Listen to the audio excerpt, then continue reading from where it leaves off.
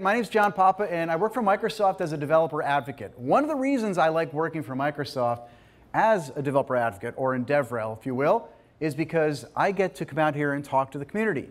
My favorite thing to do is to get excited about technology and then share it with everybody, and then gather feedback, and then kind of repeat that process. So it's something I really enjoy doing, and I'm going to share with you some ideas that I've done over the years on building architectures, specifically using Node and JavaScript here, but these patterns apply to .NET, Java, PHP, whatever you might be doing. Not sure about COBOL, but we'll cover the rest. So the idea here is when you're building an architecture, and we all have one, we just may have less things in some and more in others. When you build one, do you want to have a full-blown app server on the back end, or should you look at serverless technology to solve some of the problems that you've been dealing with for the last decade or so? So that's what we're going to talk about here.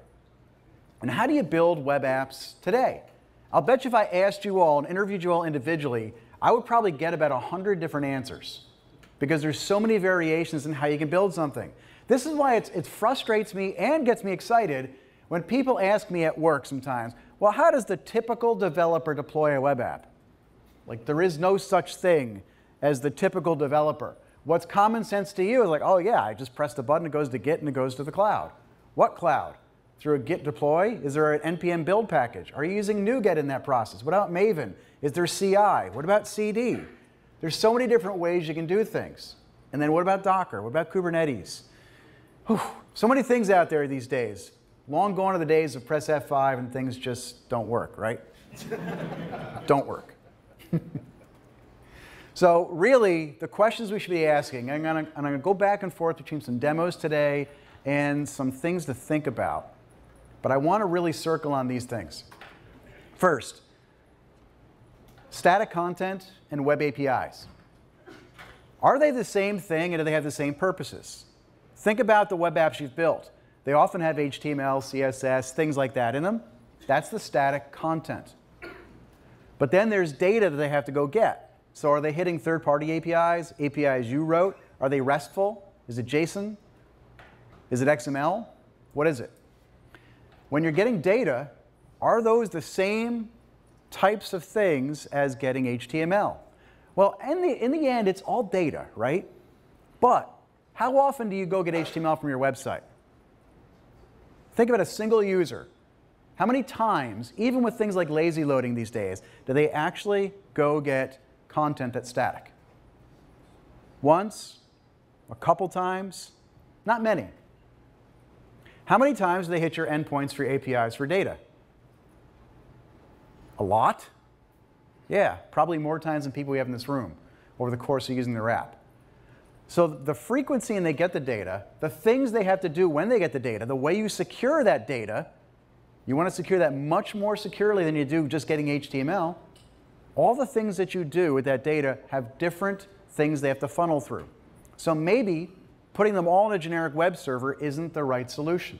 One size doesn't always fit all. I want to talk about that today as we look at some of the solutions. Well, we're talking about servers, and I just mentioned maybe we need two servers, one to serve static content, one to serve your APIs. Well, that's two. Well, what if you have multiple environments? And now you've got 4 environments, 2 servers each, that's 8. Light and dark, load balancing, testing, QA, staging, development, production. If you got a lot of environments. Do servers need maintenance? Maybe you don't do it at your company and you don't care. Maybe you do and you do care. Maybe the people signing the checks at your company care how many servers you're getting.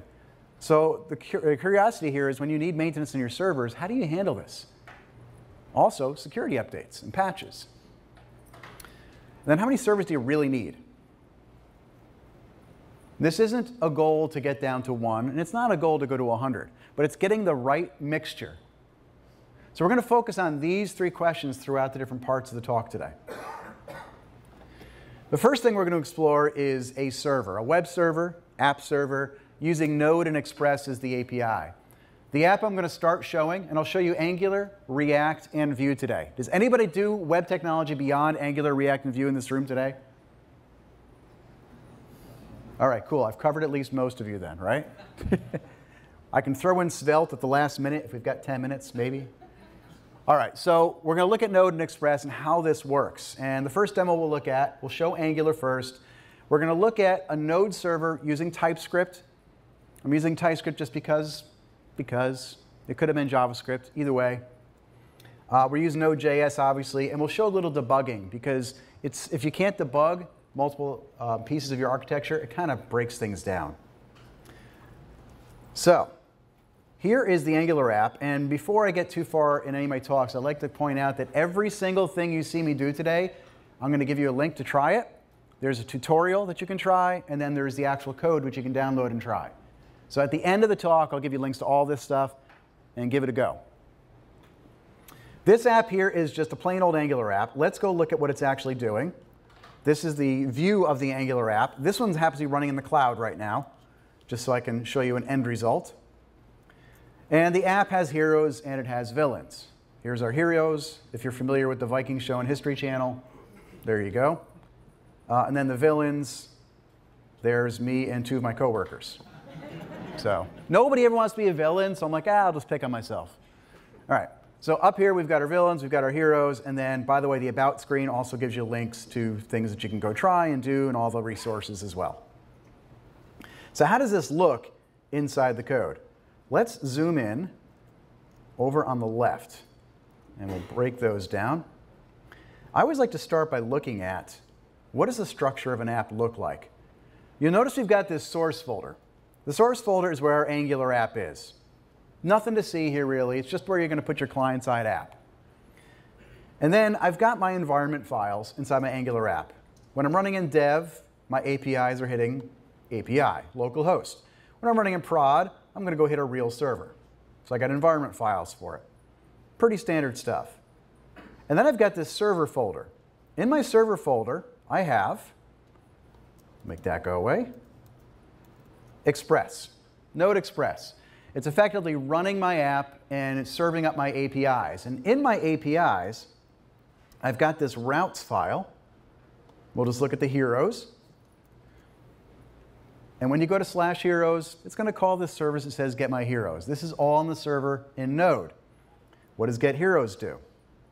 If I click on that, I'm inside my hero service for my Node server. Think of this as a controller, maybe if you're using ASP.NET. Get heroes accepts the request. I then make an asynchronous call to go hit my database, which will go get my data for my heroes, bring it back, return a response and a status of 200. Pretty typical stuff, right? So all that's running inside my Node server. And the key to this is that I've got services and I've got routes. The routes are what are the URLs going to be that we hit. The services are how do I actually go get the data or the puts, the posts, the deletes that people are asking for. And then finally, just to show that it's a real type of app, we're going to come down here to the root. I'm going to show you not my environment file, but an example. So I've got an env file for my Node server that points to what ports am I running on, what's my database key, what's my database URL. This is where you put your sensitive information that is Git ignored, right? You do not want to put this into your Git repo. And if you do, get rid of it and change it quick. All right, so all that's running on the back end. Now, if I want to run this, there's a couple ways you can do it. If you're like me, you get what I call NPM script insanity. You end up with all these scripts and how you can start your apps up. What we want to do is really focus on one of them down here. And I'll zoom in on it for you. It's called Node Debug. What Node Debug is going to do locally is I want to run the Node server and debug it. So I'm going to tell it where is my app located. It's in this folder. Then run Node. I'm running a package called .env, which is going to then look at that env file to look up my database connections so I can pass them into my Node server. And then I'm also turning on the debugging flag. Little things that we do in Node to just make sure things work. And then when we're done, we should be able to run our application. So up here in the debugging pool, this is inside of VS Code, you'll notice I have all these debugging configurations. I don't like to run the app unless I know I can debug it. The first one says launch a Node server. I can run that Node server right here by clicking on that and then selecting the green arrow. I press the button, We'll kind of make it smaller so we can see what's going on over here. And we should be debugging. Notice right here it says it's listening on 7627. And if I go over to an app called Insomnia, which hopefully none of you have, not the app, but the disease, right? Right here, if I call that with this URL up top, I should get heroes. We press send, boom, I'm debugging right inside my app over here. I can then highlight values, should be undefined.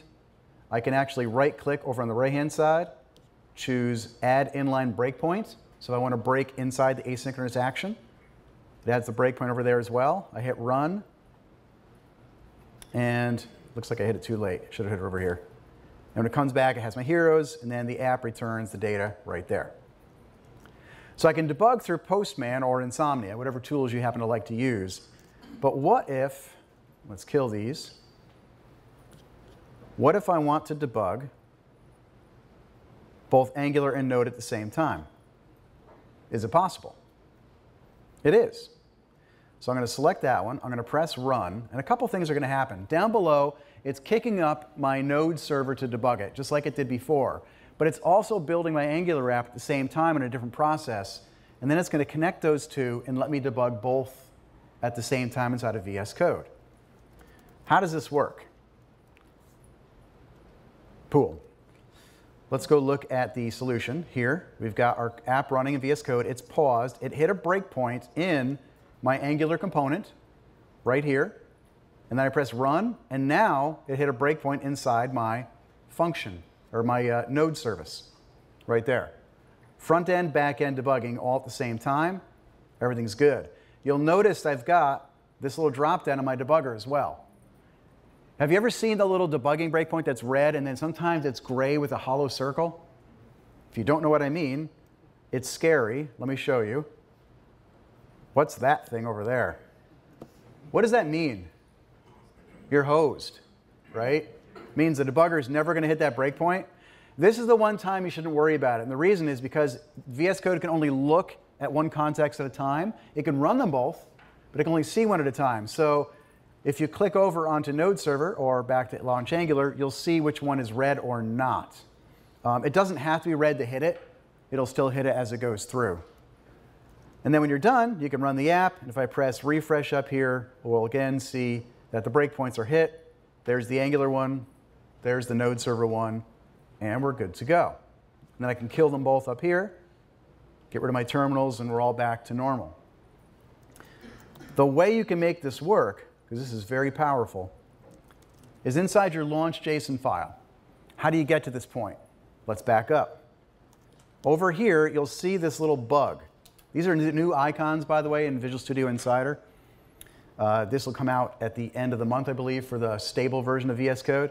But you hit the debug icon right here, and then you'll see this drop-down. If there's nothing in your drop-down, just hit this little wheel up here, the settings wheel, and that'll open up the launch.json file. If there's nothing in there, it'll actually open this little drop-down, and then you can choose, well, what are you trying to do? In this case, you could say, well, I'm doing Node, and I want to run the process, like load Node launch via NPM.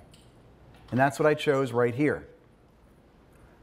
It gives it a name, says use NPM, and then run which script, Node debug.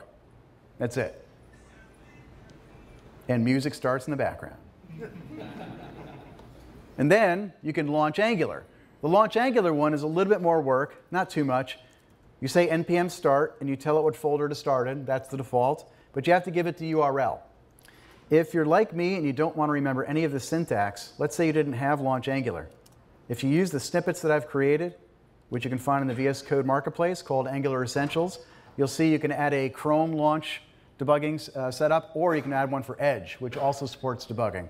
So you just hit that, tap it, and then it gives you all the prompts.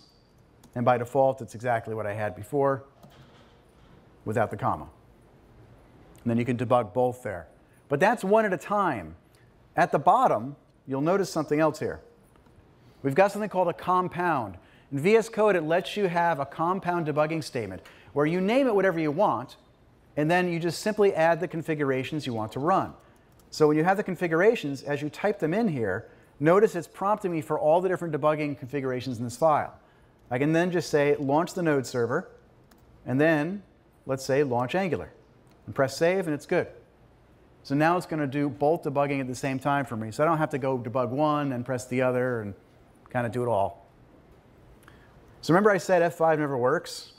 Now F5 would work. So all I have to do is press F5, and that debug configuration kicks off. It builds a Node app, builds the Angular app in this case, and then it launches it in the browser, and then you've got all your breakpoints that you can hit. So I'm going to kill this because we've seen that before. And it's confused, so I'm going to kill it. There we go.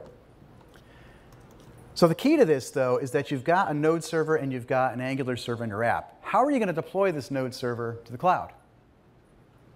Is the Node server going to serve the Angular app? What is the Node server really doing? The Node server is the connection point between the Angular app and my database. I'm trying to get my app some data, and I want people to be able to see my HTML. That's really what it's trying to do if you break it down. So when we do this, we have to think about what's required. Well, until recently with serverless technologies and some other tech, really it had to have a server, whether it was ASP.NET or PHP or whatever you use. So I have to build a Node server to kind of put all this stuff together. And then I have to decide, do I get that Node server to the cloud inside of Docker? Absolutely fine way of doing it. Docker is great because it works everywhere the same way. You don't have to worry about whose OS is running on or what version of Node you have installed or anything. You define it, it's good. And deploy to a cloud. Or you could deploy loose files. Just take your actual Node files and effectively X-copy them either through GitHub or a CI process to the cloud. That works too. It's just in that case you have to know what version of Node and OS you're running, etc. But really, are we doing much with that server? I'd argue we're not. So let's think about this in a different way. If we look at architecture in the last 15 years, that's pretty much what we've built. We've been building apps that run on a web server, serve static content, have some kind of API that we hit, and we call it a day. And if it ain't broke, don't, why fixing it, right? Ain't broken. Maybe it is a little broken, though. Do you always need a server? Let's walk through some scenarios and find out. Here's what we often envision. That could be .NET, it could be Java, it could be PHP, whatever makes you happy. So we've got the standard setup, multiple web browsers, multiple clients, maybe even mobile clients, and then they all hit some back end. And generally, when somebody says to you, I've got an API and I'm going to get the data, you always assume it's JSON, right? But those of us who work for large companies who have old systems, is it always JSON? No. Is it fun parsing XML and JSON together? No. So we often envision that, but what we end up with something like this. I've worked at some pretty big companies, and when you come into a big company, they've got legacy code, or classic is the nicer way of saying it these days. These classic architectures, and you get hired as a consultant or an employee to come in and build something for them. They're often thinking about some new UI they want and some new logic, but they're like, you know what, we've already got these databases and these other APIs. We've already got a Java server serving up how you get like the hotel reservation for this hotel, let's say. And we've already got a .NET server that gets like the customer information for their checking in. And we used to use PHP, and that thing's holding up most of the user information for the website. Now we just want to put a new site together. You've got 3 different back ends, and one's coming in XML, one's coming in JSON, and hopefully one's not coming in like fixed length format files or anything like that. But it could be. And what do we end up doing? We end up building with this because that's what we're hired to do. You can't always change the back ends of the architecture that you're working with. You get a lot of calls.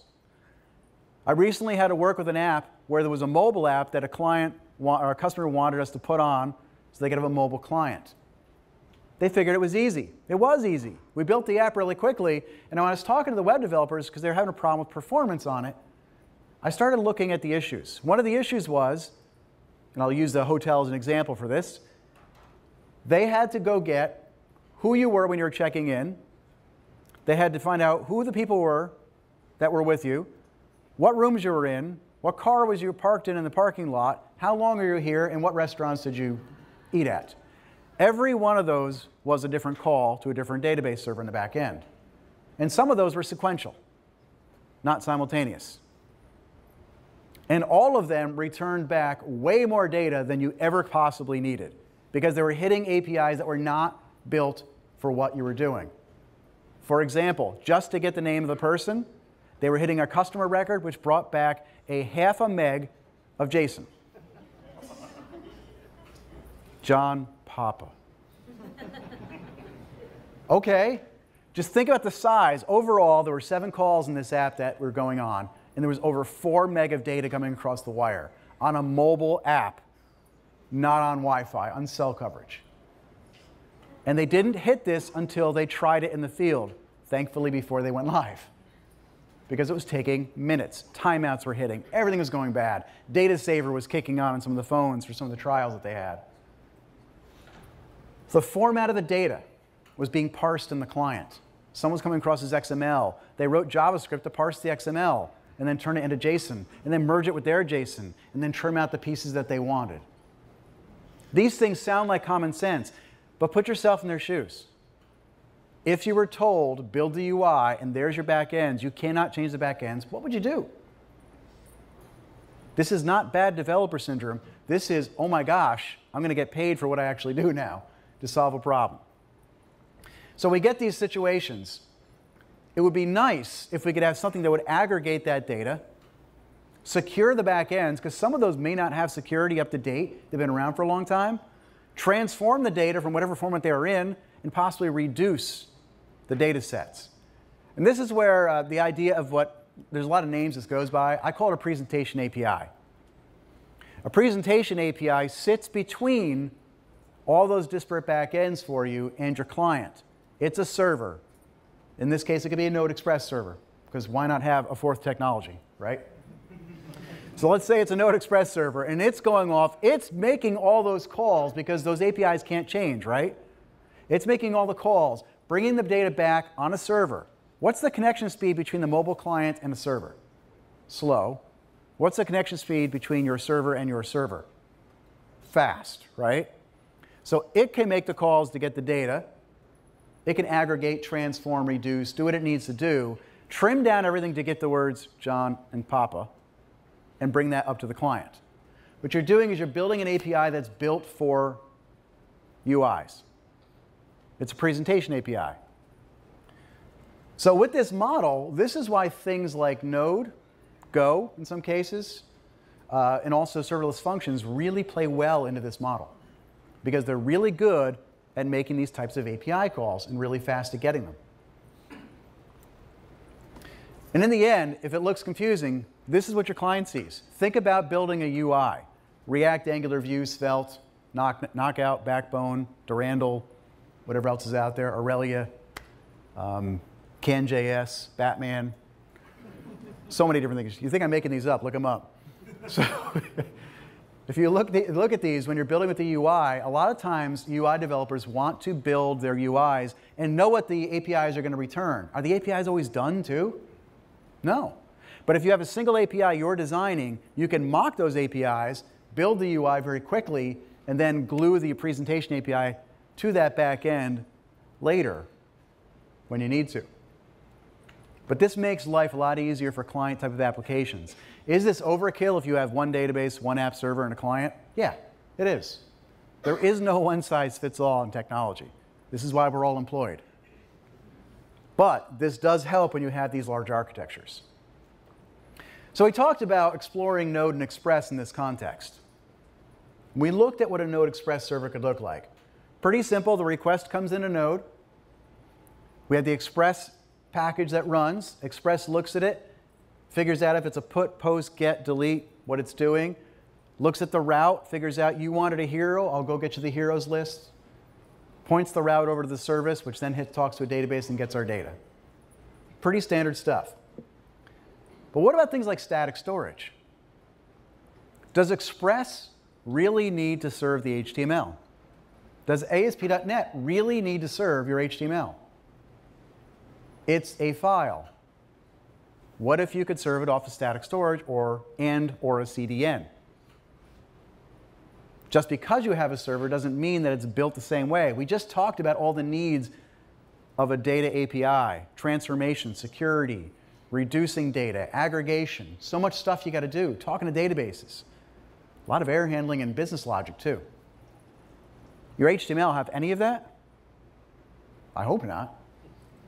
It could, but I hope not. So static storage is a really nice way to look at how you get fast web servers. And then another option, serverless functions. What if you don't want to set up things like Express or ASP.NET to run the APIs on the back end or any of those servers? Where does serverless fit into this play? That's what I'm going to talk about next on this. So a lot of people like to talk about serverless as there are no servers. Well, that's not true. Doesn't mean you don't have them, it just means you think about them less. Serverless technology effectively means they've moved the servers to a SaaS-type platform, if you will, right?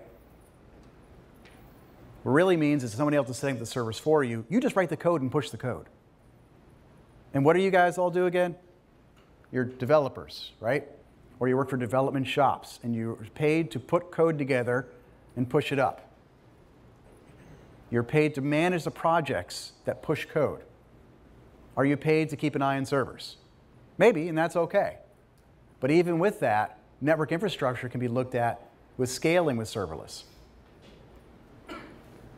So why would you think about these at all? Here's just a couple reasons. Security, first of all. Have you ever had a server that you've had to host somewhere, whether it was hosted in a cloud or on a VM or even local that you do on-prem?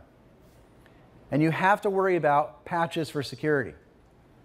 And then you have to get up at, it's always like 2 a.m. on a Friday night for whatever reason. You always have to get up then because some 15-year-old kid is sitting playing video games and they decided to hack your servers and you got a security issue. Well, with serverless, you don't have to worry about these things because the servers are managed for you. And you have less issues with it. Super high performance because with serverless, you don't have to worry about, do we have one server or 10? And is that one server fast enough for what we need? They automatically get scaled for what you need to do, so you get the high scaling too. And with the high scaling, you could be like Walmart on Black Friday, or Amazon, or whoever you shop from, on Black Friday where you've got tons of scalability spinning up, and then on the other days it scales back down automatically, and there's very little for you to do. And as part of that, which is really nice, is you get low cost. So I've worked for some of these companies where they have Black Friday sales, and they need hundreds of servers on those days. They don't want to pay for those all year round. You don't have to worry about that stuff when you're doing serverless. Another great piece of this is I've written apps for companies who literally only would run an app for a week or two a year. But during that week, they had millions of people hit it.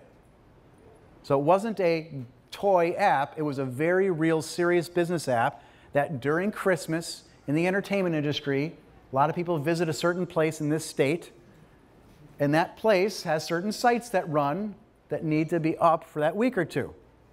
So you can enjoy your Christmas time or holidays.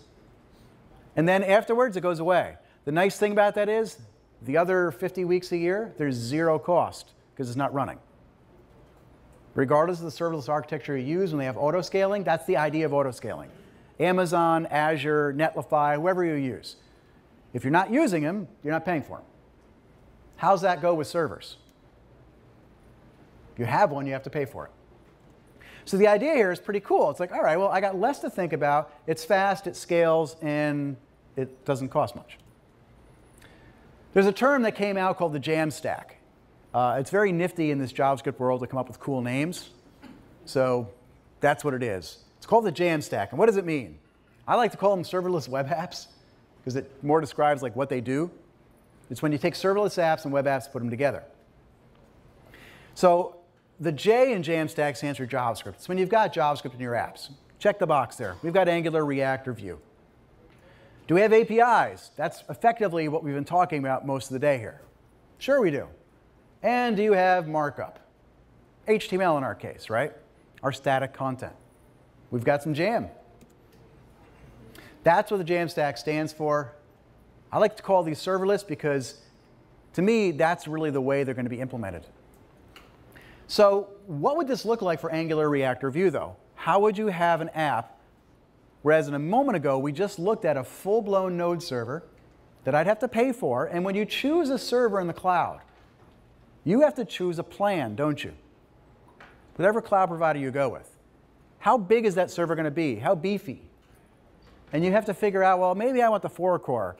I don't know, last time we had a 4-core was a little slow on certain busy days. Maybe we should get the 8-core. And you got to start deciding how much to pay for. When you build your own server, these are the things you have to go into it. So let's take a look at what we do again. Remember, we talked about this presentation API and what our client sees. Now let's take a look at our Angular, React, or Vue app.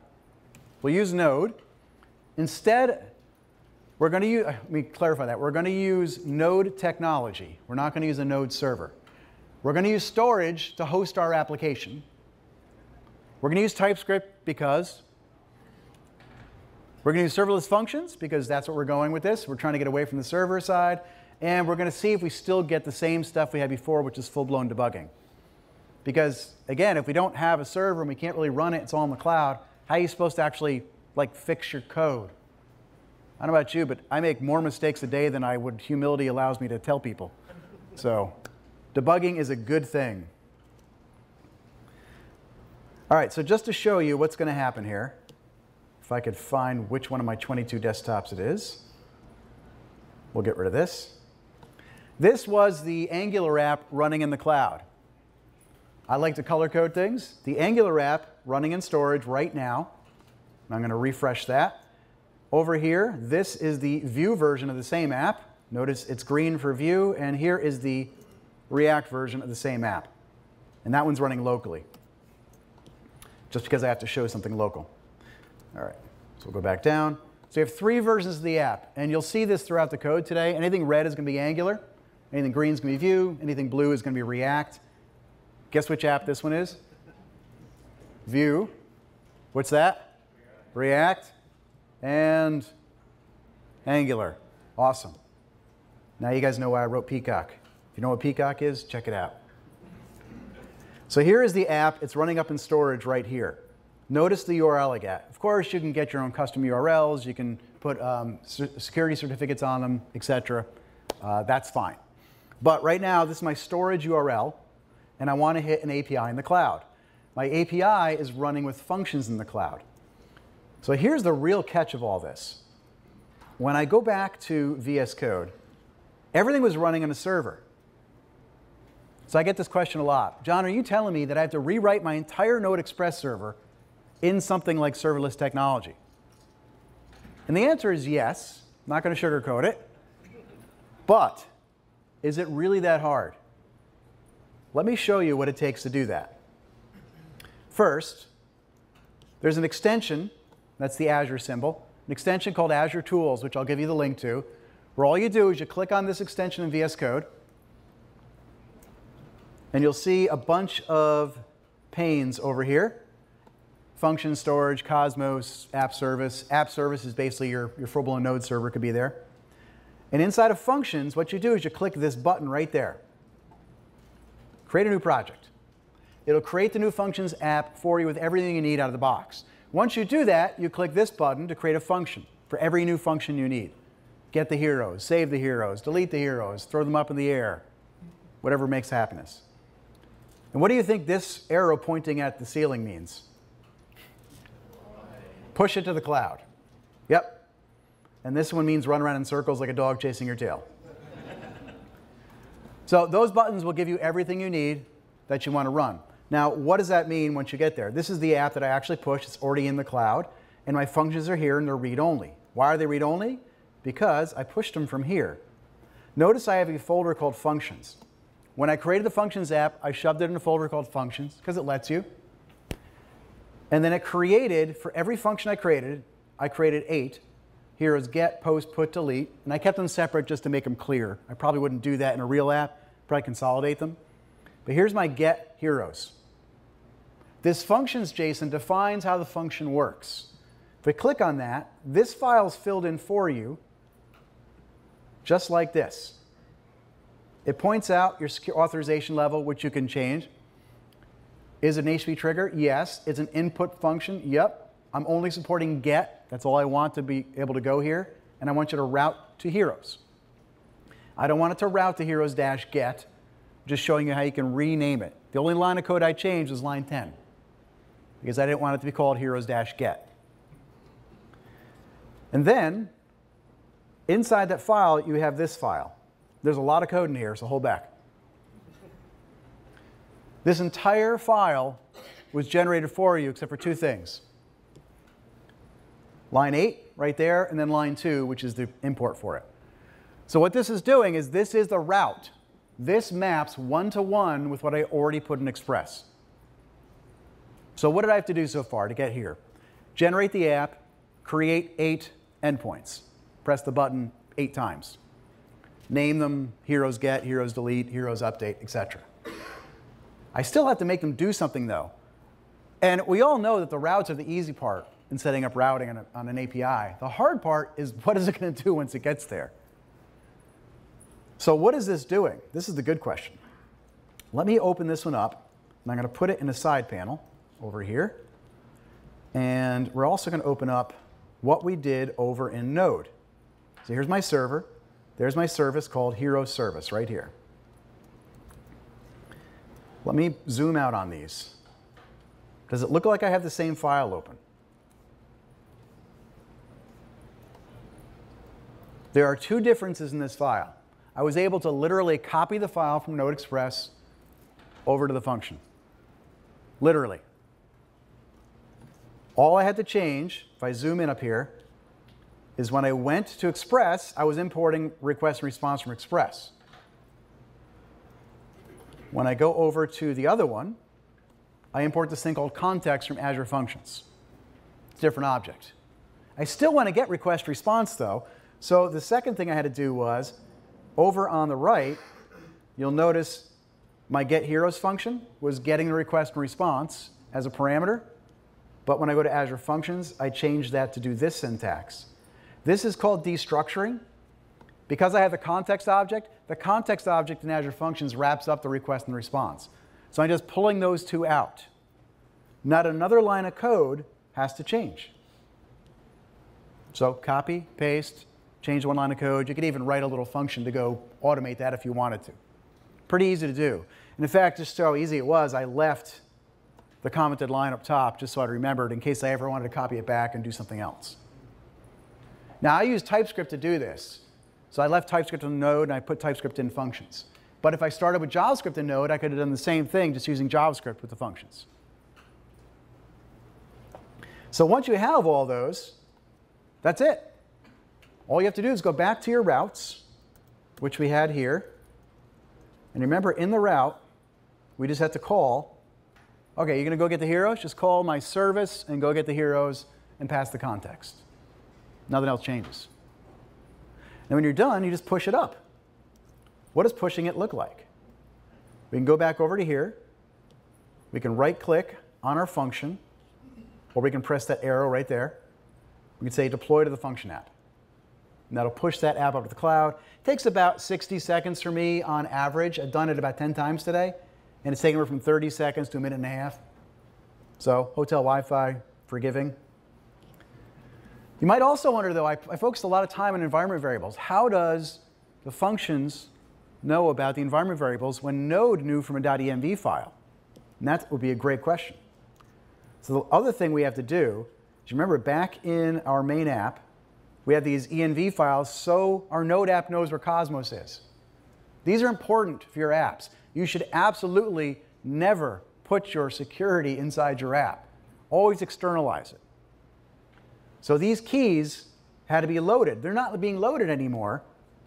So what you do with functions is they have this file called local settings, which you can now see part of my key. You have half my secrets. So over here on the right, it's the same thing effectively. It's just you put those environment variables in this values object. So a quick copy paste, put them over there is good. All of that is omitted from Git as well. And then when you have Azure Functions, you notice over here, kill that.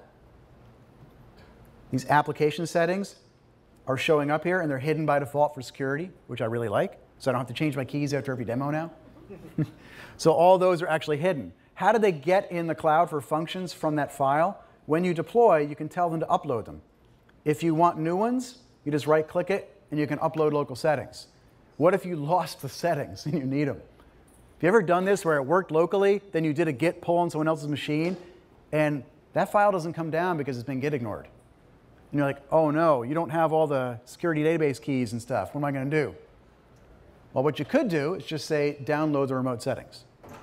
And now you can get those files yourself, which is really, really nice. So what about debugging? The final frontier. Remember we had these configurations? Well, one of them is called launch Angular and functions. When you create a function app, it automatically creates this debug configuration for functions. There's nothing to do there. It'll debug them for you. We already know how to create one for Angular. We can use the snippet to do that. Then at the bottom, we just create a compound that puts those two together. And now, when I go run my app, it'll hit the functions. But there's one thing you should all be thinking about. John, that's not going to work. And you're right.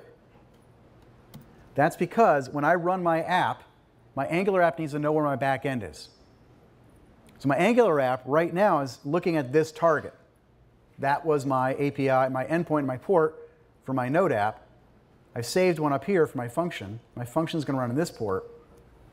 So now I'm just going to change the port that my Angular app has to look at so it knows where to look for this code. So by doing that, all I have to do is go back, run launch Angular and functions, press the green button, we'll zoom out, let it do its thing.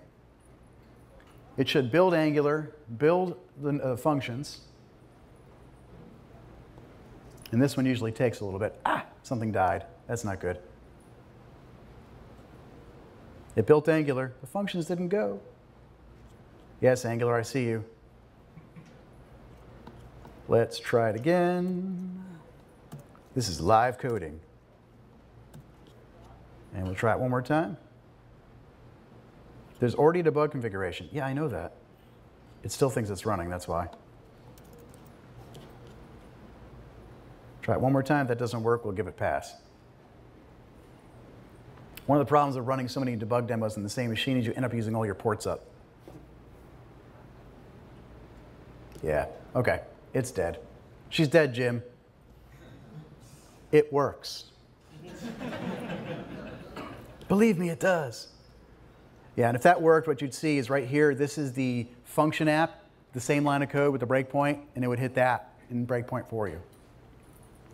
But you might be wondering, once you get it up into storage and you get it up in functions, how do you actually make them talk to each other? Because if you look at the app that we have here, notice my storage URL is this URL, and it's hitting an API that's at a different URL. What happens in the web world when you have the API and the website on different ports or URLs? CORS, and I don't mean beer. CORS. So CORS issues happen. What you need to do in that case is you can go up to things like the Azure portal or whatever tools you're using. I'm going to turn on CORS, and it's going to say, hey, what do you want to do? I want to allow it. And then over here on the right, you can see all the different source URLs that I'm allowing to hit my API. And you can set this up so it does that. Once I do that, this one here, which is Angular, can hit it. Here's the Vue one. Notice it's also running in storage. It can also hit it. I'll refresh. And then here's my React one. And this one is just running locally for now. With the Vue one, all I had to do to push up to storage again, if you've written Vue apps, you just right-click on the dist folder. There's another way you can do it. And instead of going to the Azure extension and see it down here, deploy to static website, you just click on that button. That's it. When you click on that button, I'm going to go a little low-tech here for a minute.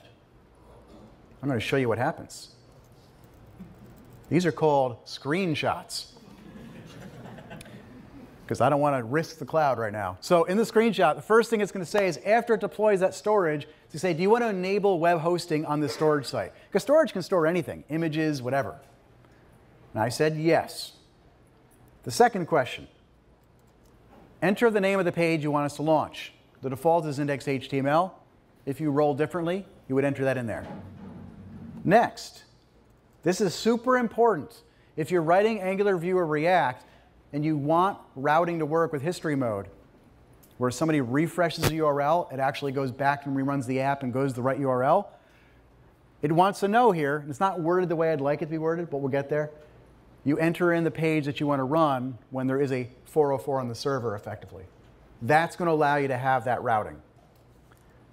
And then finally, again, very important, what code do you want to deploy? You point it at the folder to deploy.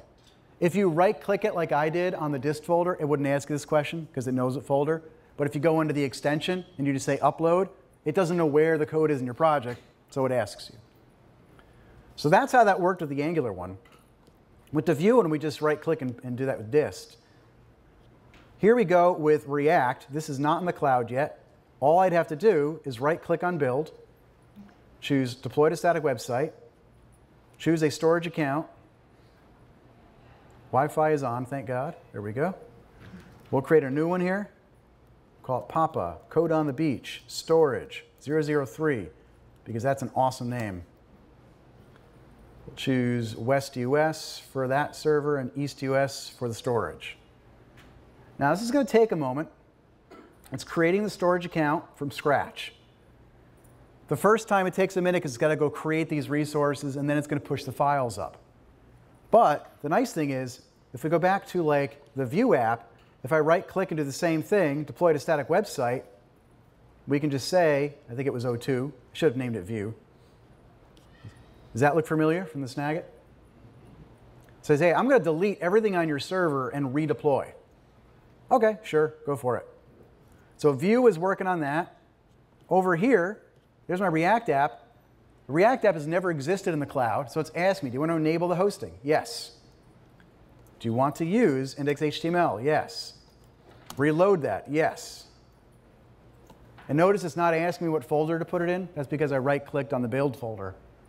So now it's deploying everything, and once it's up there, I'll be able to browse the website, assuming CORS was set up. Yes, I set up CORS. So React works in the cloud now, too. So it's all pretty quick. There's the Vue one. We already saw the Vue one before. And that one works, too. So Vue, React, Angular, it doesn't matter what you're doing. All these can work up there. They just all have to point their environment files to point to the cloud. Example of that here is in the Vue app. Where is the envs? There we go.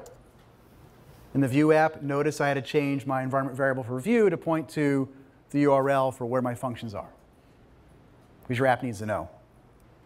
Another option, if you don't want to use CORS or do something like this, is you can get a tool like Amazon, Azure, all of them have it, where basically it's a reverse proxy that sits on top of your APIs and your HTML, so it can do that work for you. CORS is the easy way to do it. Setting up routing like that in reverse proxies takes a little more work. Oops. Cool. So I promised I'd show you some real demos of all three of these to show how they work. And also think about some of these problems we have and when you could use each. We should really touch back on them and see which one we should use. The debugging in VS Code, it mostly worked. That was great. We can debug both at the same time, which I really like. The big tips I have for you are these three. Consider a presentation API, regardless of whether you're doing serverless or you're doing full back end. If you have the scenario we laid out, where you've got different back ends with different APIs and you're getting a lot of data, even if you only have one back end, but you're not allowed to touch it and you're looking for, how can I make a mobile web app that only gets this little bit of data, like 5K of data or less, but my data is coming back right now and it's half a meg. How can I deal with that? One way to do that is presentation API. Reducing the file load, reducing the number of calls, securing it, transforming data, aggregating calls. Does all that stuff for you. If you want to deal with less servers, serverless and storage are a great way to look at that as well. You could literally run the site that I just ran. Those 3 storage sites and function sites are going to cost me about 3 cents this month. 3 cents. Because I'm not going to hit them a whole lot, right? And even if somebody else hits them, it's not going to do much. Functions are really super cheap. So is storage on pretty much every cloud platform you go to. Super fast, and then you can turn on super scaling with it as well. And then you can attach a CDN, which I would recommend. as well as custom URLs. If you need more control, I'm not saying servers aren't good. Sometimes you do need them. Sometimes that's what you're dealing with. If you want full control, what I recommend is using your favorite backend technology, putting it inside of something like Docker, and then using like Kubernetes to host it in the cloud, picking your favorite cloud provider. Full-blown backend server structures give you fine-tuned control over what's happening with every request, every data call, everything you're doing. You get to own the whole story from beginning to end. So there's reasons to have all of these. But I really urge you to look at this model and consider the next time you build one of these new apps or build onto an existing app of whether or not you should go serverless with storage or use traditional. And definitely recommend doing a presentation API. So if you want to try all these things, I promise I give you tutorials. This tutorial will tell you how to do everything I did with the static sites. There's not a lot of work. You right-click some buttons and you push it to the cloud. There's also the CLI that you can use to do that. If you want to try the serverless stuff that I did, there's a tutorial that you can go hit. You'll notice a theme with the URLs. If you want to use the extensions that I showed you today, definitely pull down the extensions. They're all free in the marketplace or VS Code. That'll give you the storage and the Azure Functions stuff. If you like the color coding of VS Code today, Peacock is an extension I wrote to do that. If you don't have Azure and you want to try it, because yes, to use Azure you need to have an account, there's a free trial here. Shh, don't tell anybody I gave it to you. And then all the code you saw, there's actually 3 repositories, actually 4. But if you go up to this link, this is the main repository, and it has links to every other repository. Because I showed you a lot today. So there's a lot up there. With that, I really hope you try all this out. Give it a shot. If it doesn't work, find me on Twitter. My name is John Papa. If you really don't like it, my name is Scott Hanselman. And I hope to talk to you more this weekend. Thanks.